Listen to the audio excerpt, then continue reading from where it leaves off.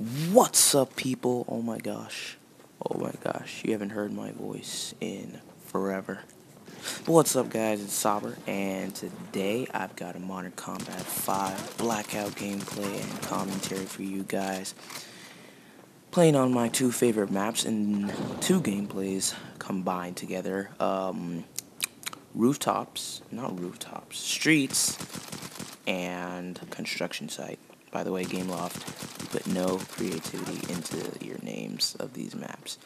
But in today's gameplay, I use the silenced Red-34. I'll be giving out my attachments for this gun soon, and I go pretty good. First gameplay, I go 11-0, and the second gameplay, I go like 23-4, which is an okay gameplay. But during the second gameplay, you only see me die once in because I started recording like kind of late in the match.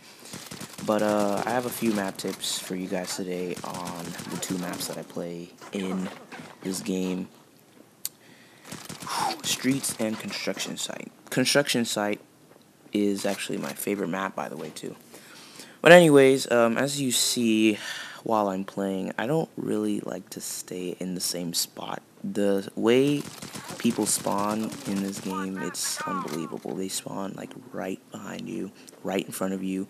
The spawns in this game are random as hell, and I'd recommend trying to memorize, some of the spawns. This area right here on my left, well, behind me now, is a really, really huge spawn point. A lot of people spawn there, and a lot of people like to control that area, which is not a bad thing, by the way. But I like to usually run around the entire map. The area right here, where you can see mostly everything, and that one spawn that I was at before. I do this because I don't want to stay in the same spot. Every time you kill somebody, they'll be able to see where you are. So you don't want to stay in one spot for too long.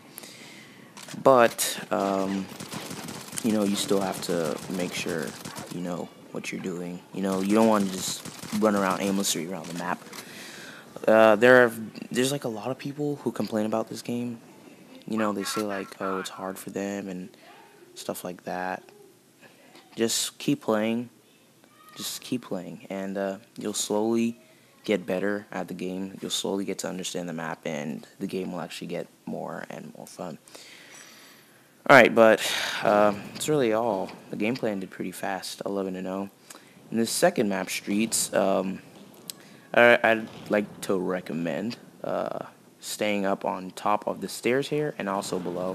When you stay on top of the stairs, you don't want to stay in one spot too long, especially especially up here on the stairs. You never want to stay on one spot too long. Everybody will know where you are. It's really easy to pick you off from the ground, and it's really easy for people to see you. You're not invisible. You will get shot. So try to stick in a good spot that people can't get to easily.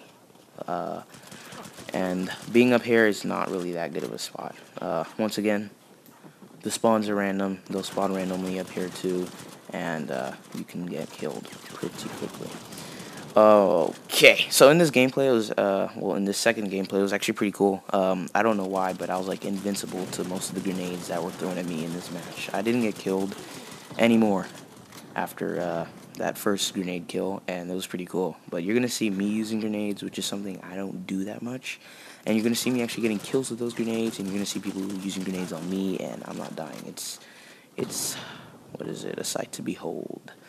But yeah, so anyways, for the attachments for the Red-34, I'm going to be doing an attachments video soon on my silenced Red-34 and my assault Red-34. So yeah, that's up and coming. And as you saw right there, that guy just spawned out of nowhere. If I was turned around, I would have died.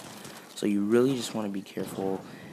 Watch this little grenade toss. Bam, he dies. You want to be careful with this area, especially. The spawns here are too random, and it's unbelievable. I don't know if it's a problem. If you guys have a problem with it, write down in the comments bar below. I do have a problem with it because it's just too random for me to handle. But yeah, this area right here also, you want to stay out of the middle the most, especially when there's a lot of people on the map. Trust me, you will get killed a lot if you try to run around the middle. I'd recommend going through the back of the map through this area right here. It's my favorite spot because no one usually goes through here.